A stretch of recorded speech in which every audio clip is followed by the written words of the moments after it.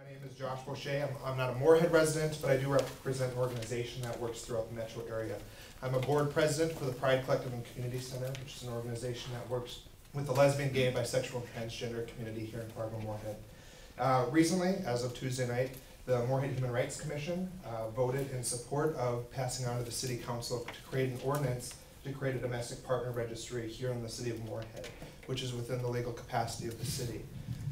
We, on behalf of the LGBT community for Moorhead, we would like to know where you stand in support of that domestic partner registry, and for the mayoral candidates, if it comes to a tie, where you would stand, looking most likely that vote is going to happen with the new seats. This is an issue that is a generational one. I see it, I just went to a meeting at First Lutheran Church this week to discuss the Constitution, and we are seeing a generational divide between my generation and the generation ahead of me. I have the honor to teach at MSUM with a bunch of students who don't see an issue here. Personally, I don't see an issue as long as we're not just focusing on same-sex couples, but we also are able to respect long-term heterosexual relationships as well. I would vote in favor of it as long as we were not discriminatory towards one group. I feel with my generation, this is kind of we're kind of pushing things as far as pride and stuff like that goes to the forefront, and I think it's really healthy to see that happen. And keeping it short and sweet, as I would agree with that. On the news the other day, and was it a request for the human resources staff to develop more information on it? Was that the resolution? Just a clarification. There were two actions. The first was Okay. to create an ordinance, and the second was to have Moorhead Human Resources Department to look at their current policies to adjust as well. Okay. Further information, further study. I would be open to seeing what they come up with, what policies are in place already. The issue is new to me, so I would certainly be open to seeing what information comes forward out of that, and what policies we have in place, and where the unmet need is. Hardly supports the domestic partnership. Plead pretty much ignorance on this issue since it just started percolating this week with our Human Rights Commission.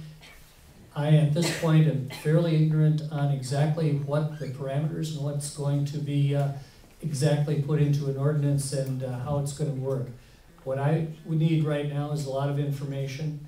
I'm guessing once it gets forwarded from the Human Rights Commission to the City Council, what we will see is it going to staff for review. Among other things, we have to see costs. We have to also see how it affects our 6 union contracts. And we have to weigh things as we move forward. It sounds like a simple question. In my mind, I see a lot of complexities that have to be answered in my mind. Again, for me, this is a very new issue. I wasn't aware that there was a process of the ordinance going forward. Again, I want to look at to see what does that ordinance cover. If it covers it as a human resource, there you have to look at things. There shouldn't be discrimination. I know there's a great fact that, to be honest, is my being naive. For a long time, I could tell you a story that I didn't know what domestic partner was. Then I had to fill out on my insurance forms that who is your domestic, or I forgot, domestic partner, and I was calling our human resource person, what do I put there? So again, with that, and to be honest, I am naive, and I don't know all the issues behind it, so it wouldn't be fair for me to say yes or no at this time until we really see and I get the education behind that. And again, it goes back to what I said with all the other stuff when it comes to race or gender, is education. And I really need to be educated, so I'm looking I forward. do have to plead ignorance. I'm not familiar with the issue, but I would definitely want to read up and study up on it, and I would definitely keep an open mind. Based on my limited familiarity with the ordinance language, on the surface of it, I'm quite supportive of it. I think that people in any kind of a committed long-term relationship ought to be able to take care of their loved one through their employer's insurance, as same kind of opportunities that I have with my spouse. I'm in support of it as far as I know. My fundamental question is, why did government get all mixed up in people's freedom of association to begin with? I don't.